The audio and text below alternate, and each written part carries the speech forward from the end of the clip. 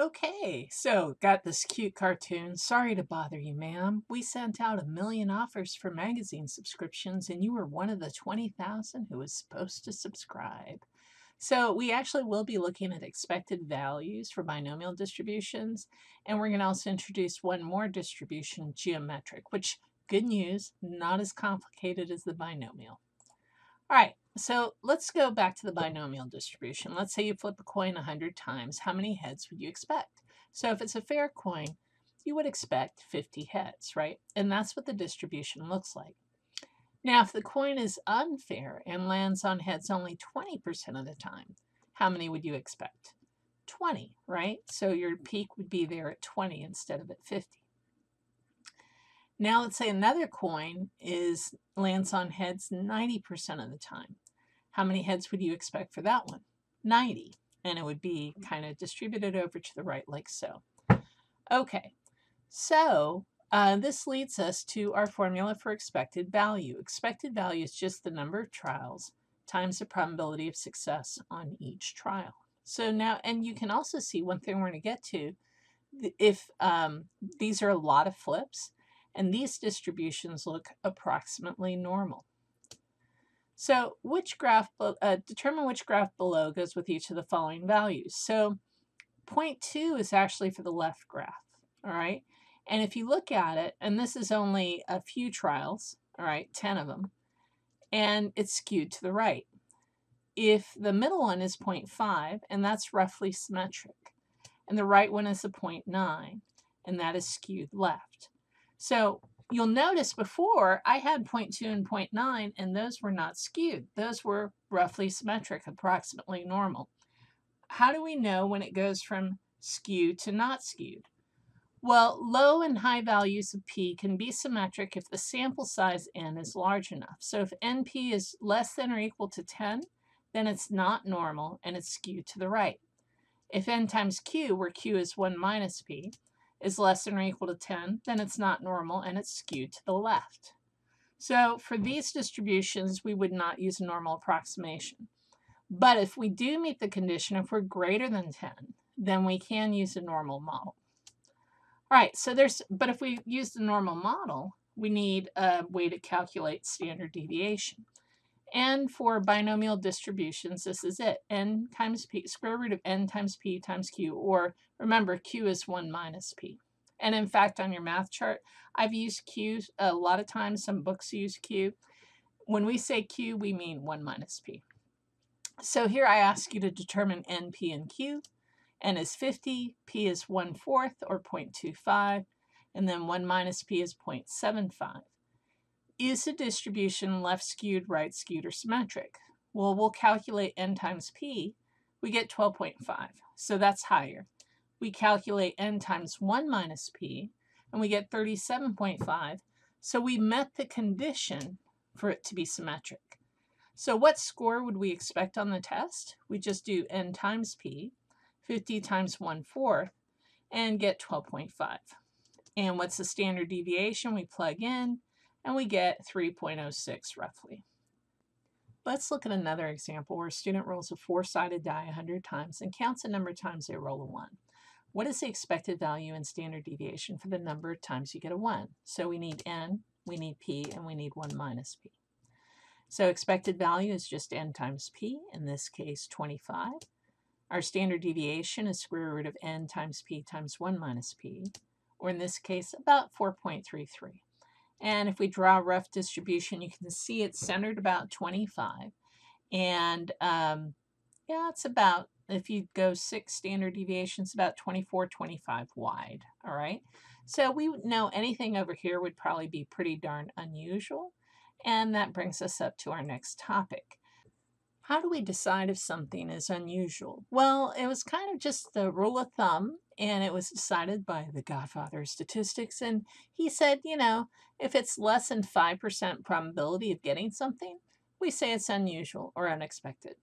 All right. Don't know why he didn't pick 4%. He settled for 5%.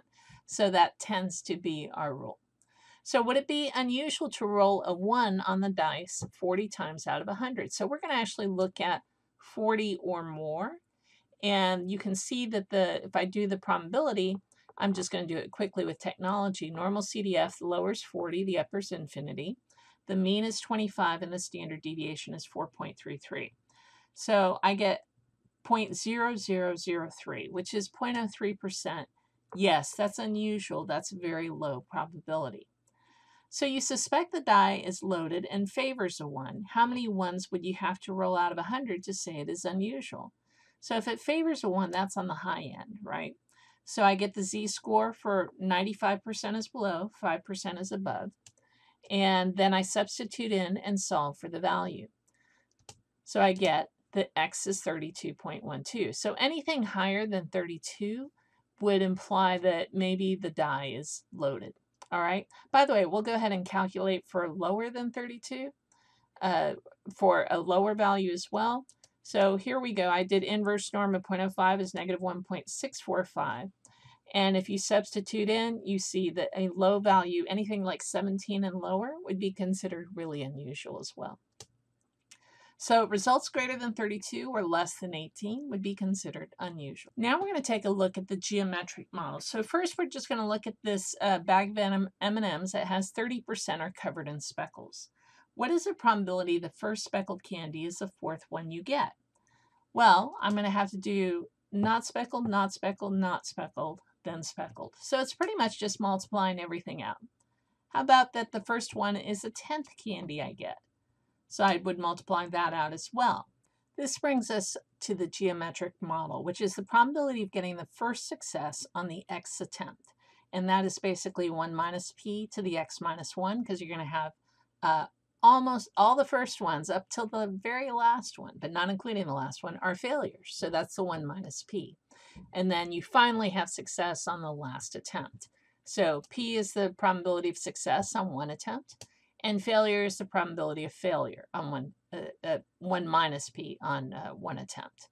So when can we use this? Basically when there are only two outcomes, so kind of like the binomial model. So we have success and failure. It needs to be independent. And we also check the 10% condition. The probability does not change from one trial to the next. One condition we don't have to meet, though, is a fixed number of trials, because this is a different kind of set where we're just going until success. So that one, we can have different numbers of trials. So that's the binomial. Like we do for the binomial model, we don't have that condition. All right. So in Pokemon Go, you throw a Pokeball at a Pokemon to try to capture it. Mrs. Overman estimates that her probability of catching a Pikachu on a single throw of a regular Pokeball is 20%. Is this a Bernoulli trial?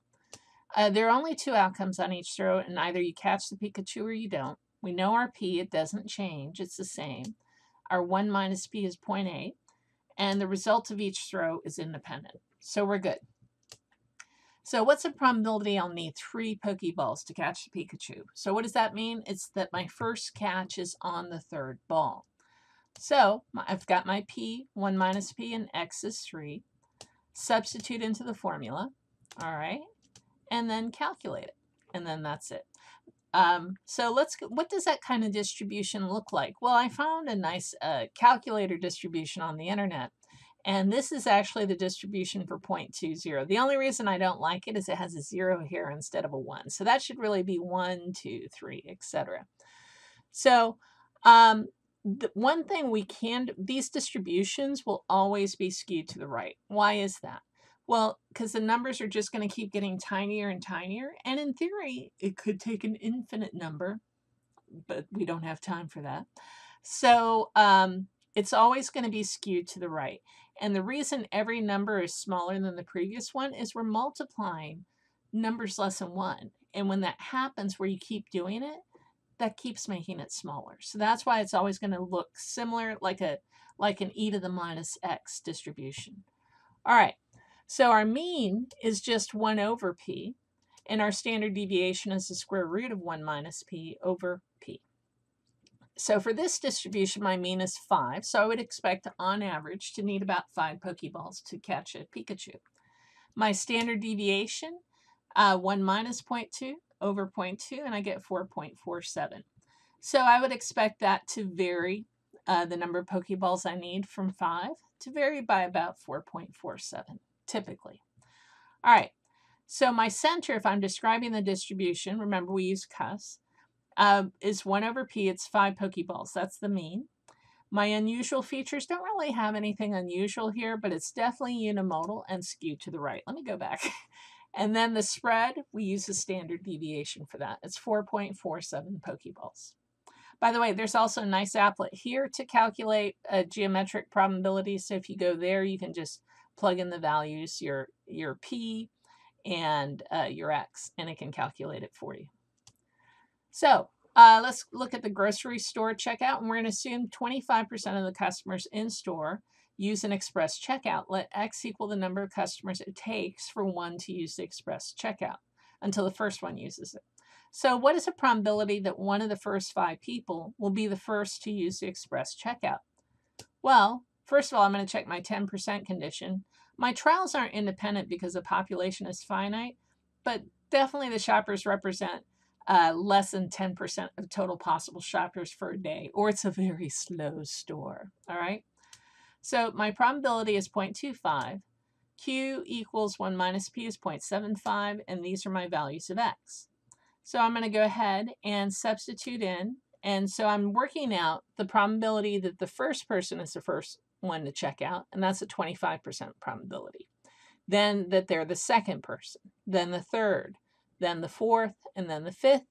Add them all up, and I get about 76%. All right. The other way you could have done this is just taken the complement, say none of the first 5 do it, and that means it would be later. And the probability that none of the first 5 do it is 0.75 to the 5th. Subtract it from 1, and you get the same answer. All right, so let's go ahead and calculate and interpret the mean of x.